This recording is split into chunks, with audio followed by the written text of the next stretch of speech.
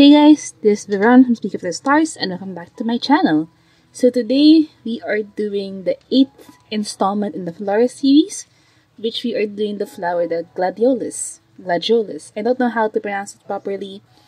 We'll just go along with it. So if you hear any background noises, that is because A, my dad is watching TV and he watches it at a very high volume, and B, it's raining. There's a storm right now here as of recording. So yeah, it's gonna be a bit noisy. But anyway, we will jump into Gladiolus. So the meaning of the Gladiolus is strength of character, moral integrity, remembrance, infatuation, and honor. Now, I latched on to the three more unique characteristics because, like, remembrance and infatuation, we've seen that with a lot of other flowers. Like, even in the series itself, maybe one or two flowers have already had that sort of meaning. So I went with strength of character, moral integrity, and honor as the main themes for this drawing. Now, I had a lot of fun with doing Gladiolus because if you've been here maybe for a year or maybe even less, you would be familiar that I really like high fantasy type of themes. I used to read a lot of books that had like dragons in it. So, namely Aragon. What is the other book? Anyway, I can't see it right now because I have bad eyes. But Dragonlance. There we go. The Dragonlance series. I really love that set of books. So that was like elves, mages, knights, swordsmen, rogues, things like that. So I really love that kind of theme. Even in games, those are my favorites. But I really haven't been doing a lot of knight-themed drawings in a while because I've been trying to bench out my art.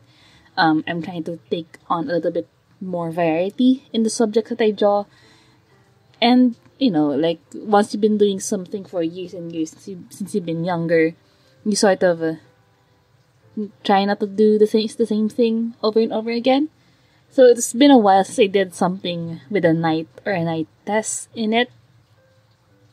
Yeah, sort of. I did the swordswoman, but not a knight. But so I was really excited to do this. When I read the themes, I kind of knew immediately what kind of girl I wanted to draw. Now it was just a matter of composition, how the flowers would interact with her, and all of that stuff. So you saw the sketching phases a little bit. We just finished the lining phase just now.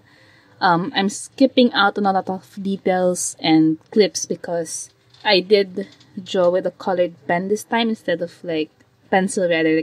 As you can see, I drew with a green colored pencil instead of lead because I feel like I can see a lot more details that I've drawn with the colored pencil instead of the lead. So yeah, that's just that thing. So this will be a bit of a long video. You will see here just with the flower alone. Dang it. You'd see here with the flower petals alone. I'm trying to be a bit more detail-oriented with my drawings. So, especially with colored pencil. With watercolor, because I'm extremely fond of that medium, I could spend hours and hours just using watercolor. But with colored pencils, I tend to get a little bit impatient with them. So, sometimes I would skimp out on a lot of details that I could be doing. But that is something I'm trying to remedy. So, as you can see with the flowers alone here in the top left corner, I'm already using like what?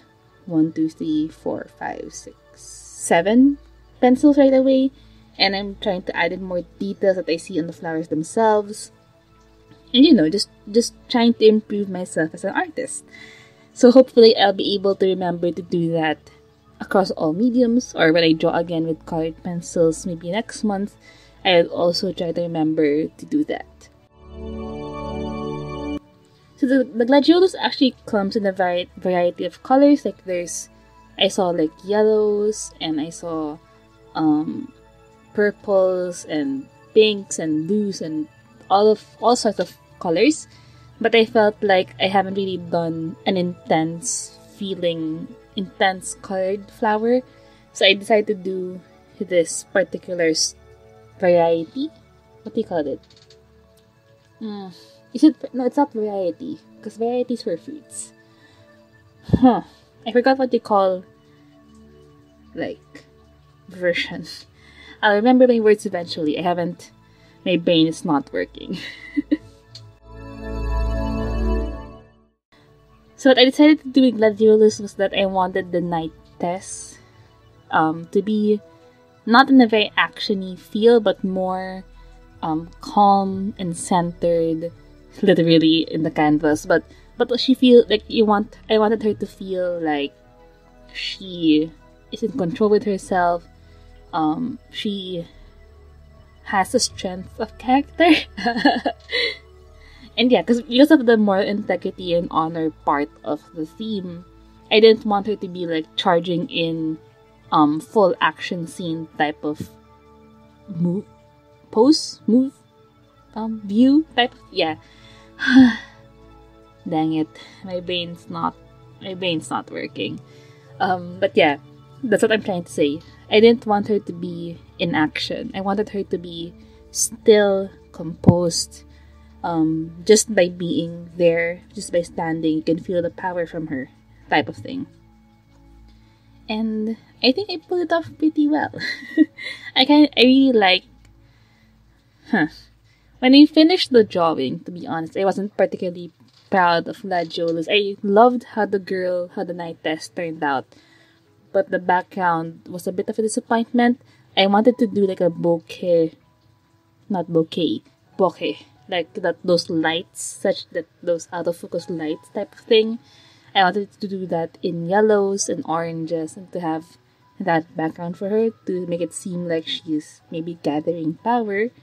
But as you will see later, I didn't get to do that properly again.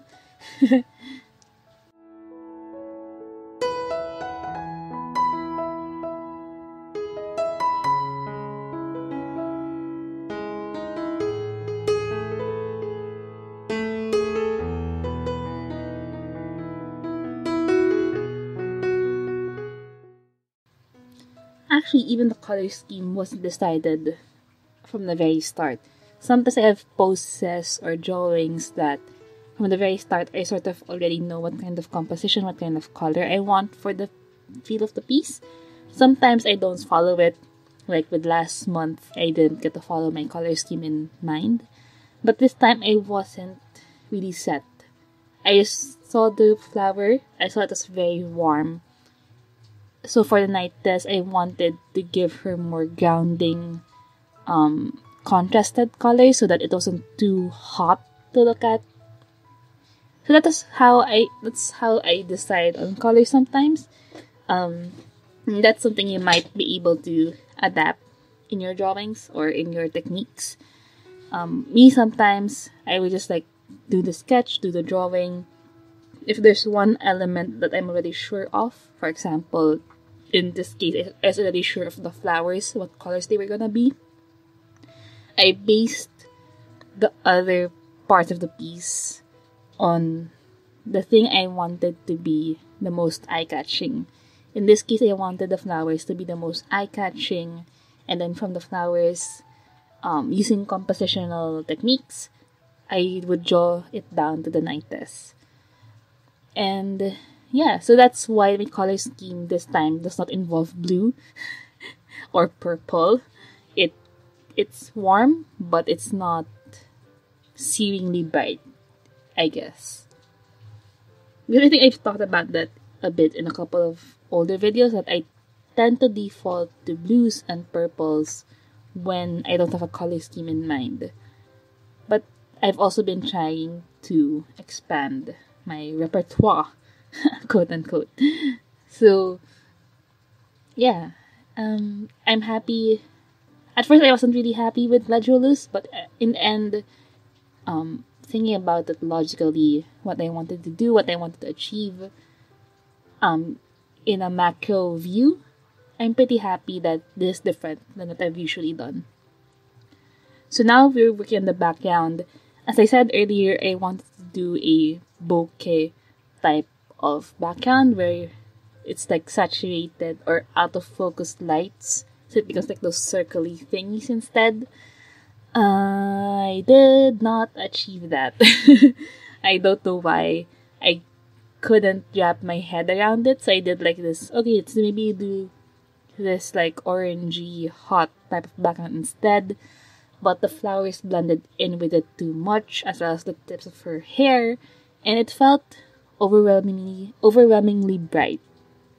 So what I did instead was take a red or a darker red.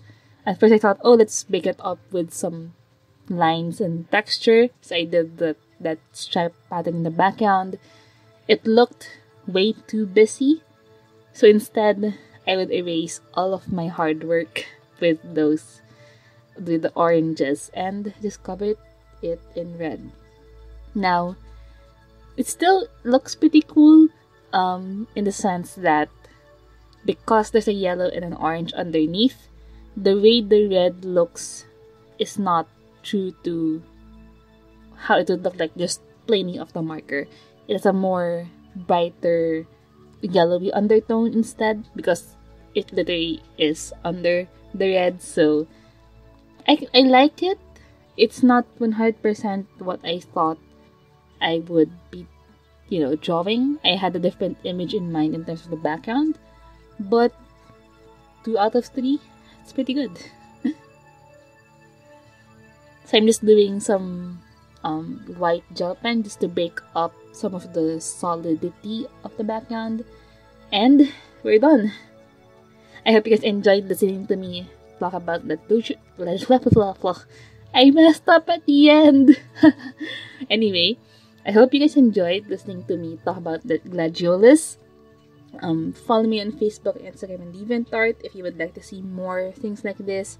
Like and subscribe too if you enjoyed this video. I do a lot of things like these in general, and I'll see you around.